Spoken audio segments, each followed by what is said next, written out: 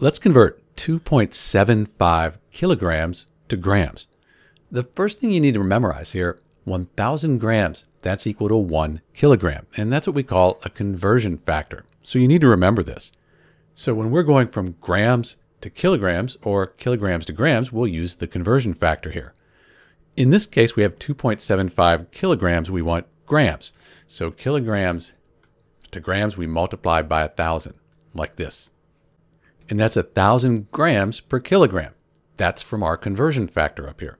So when we multiply, we have kilograms on the top and bottom. They cancel out. That's going to leave us with grams, and that's what we're looking for. So 2.75 times 1,000 grams, that's 2,750 grams.